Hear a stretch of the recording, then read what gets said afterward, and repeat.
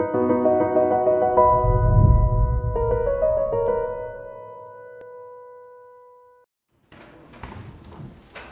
the name of the Father, and the Son, and the Holy Spirit, one God. Amen.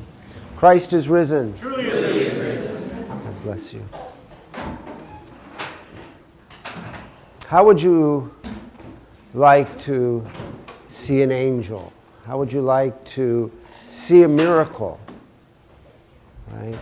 The women who, and those with them, it says, and those with them, and we assume that some of those that were with them was Joseph of Arimathea and Nicodemus, because in John's Gospel, it tells us that they brought spices. So that's why you have to read all the Gospels to figure out who they're talking about, but there's about 8 women named, and Joseph of Arimathea and Nicodemus. By the way, one of those women is Mary, but she's not identified as Mary, the mother of Jesus. She's identified as Mary, the mother of James and Josie, who were her husband's children. Why? Because the Jews were trying to kill Jesus, and they were trying to, the disciples were afraid that they were going to be killed.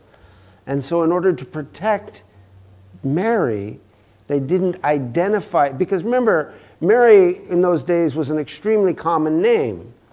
It was Miriam, Moses' sister Miriam, right? It was an extremely common name among the Jews, and that's why they were always identified as Mary Magdalene, Mary the sister of Martha, Mary this, Mary that, so that we could identify which Mary. It was a very common name.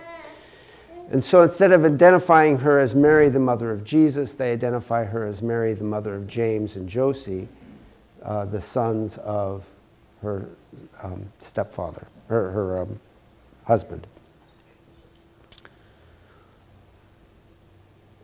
Nowadays, we tend to think that faith is the means by which we accomplish great things in God. That you have to believe. You have to believe. You not only have to believe correctly, that is, believe the Orthodox faith, but you have to sort of believe intensely. But I want to tell you today that faith is not the most important thing. In fact, St. Paul puts it this way, that when we, all the gifts of the Holy Spirit, right, prophecy, speaking in tongues, miracles, all the things, all the great things that people could experience from God are going to pass away. The 3 things that will remain are faith, hope, and love. And of those 3, St. Paul says the greatest is love. And here, with this story about the myrrh-bearing women, we see an example of that. Tell me, did the myrrh-bearing women have faith?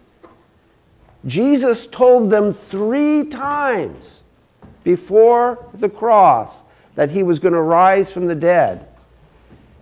And here they are, coming to the tomb with no faith whatsoever. Right? They don't believe he's going to rise from the dead.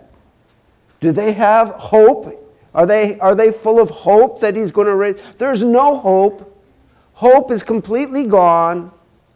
No faith. But what do they have? They have love.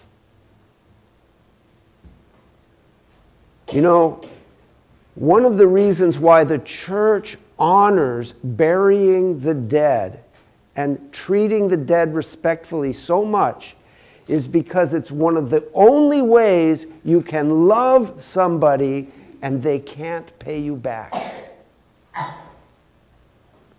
It's a pure act of devotion and love to care for the dead.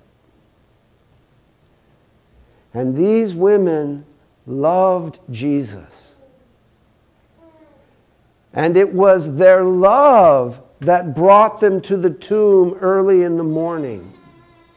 And it was their love, not their faith, that caused them to see angels and to see the stone rolled away from the tomb and to hear from the angel, he's not here, he's risen. It was love that made these women the apostles to the apostles. That's what the church calls them. The apostles to the apostles. Because they were sent by the angel. That's what the word apostle means, one who is sent. Right? Love is greater even than faith. Does that mean faith is therefore not important? No, faith is very important. We need to believe the right things. We need to believe them as much as we can with all our heart. But even when faith fails, right, the greatest of these is love. Right? Love's kind of a funny word in English because we'll say things like, I love pizza. Do you guys love pizza? Right? I love pizza, right? I love bowling. I love my dog. I love my wife, right? It's kind of icky that you say those two things together. But we do. We use language like that, right?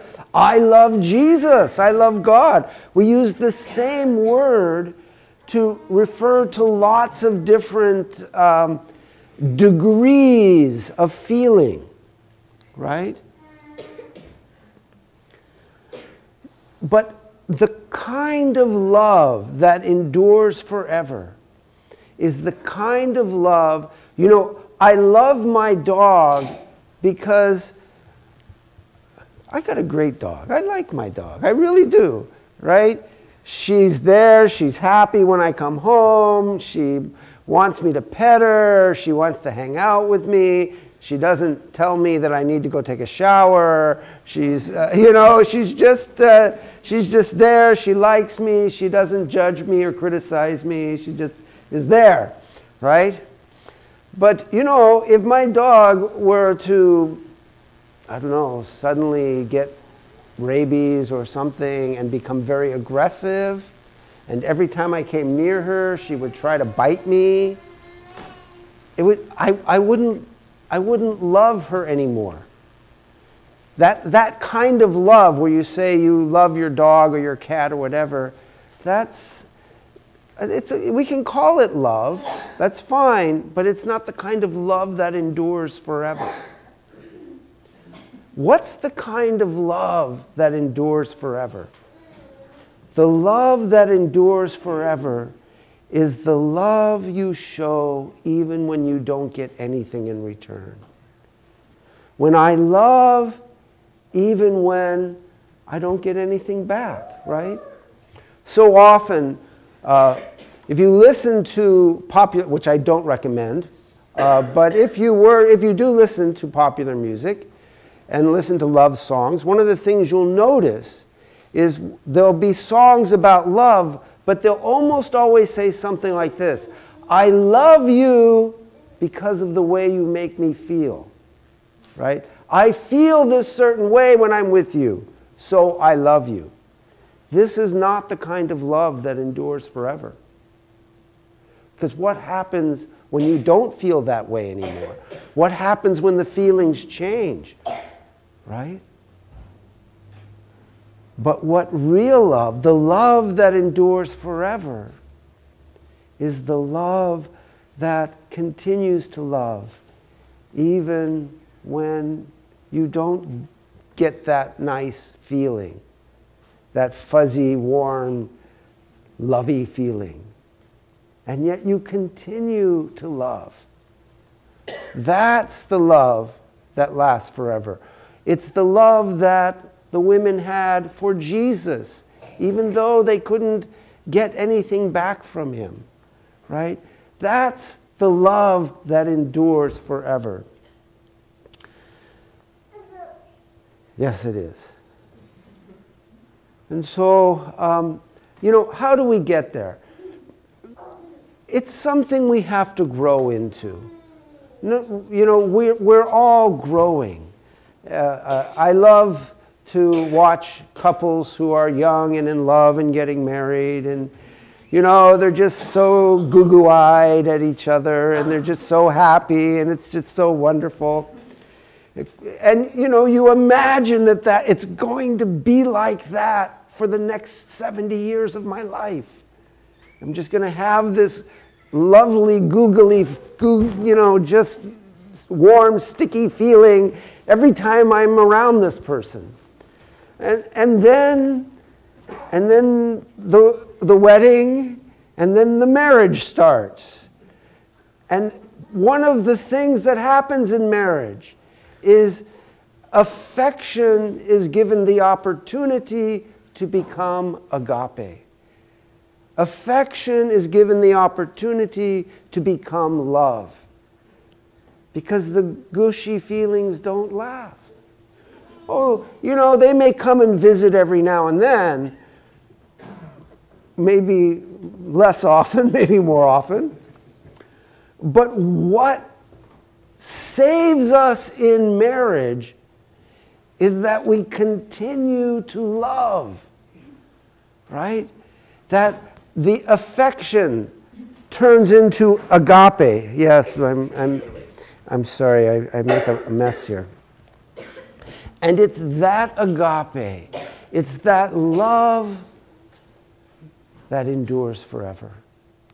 And it's that love that the Scripture teaches us is even greater than faith and hope.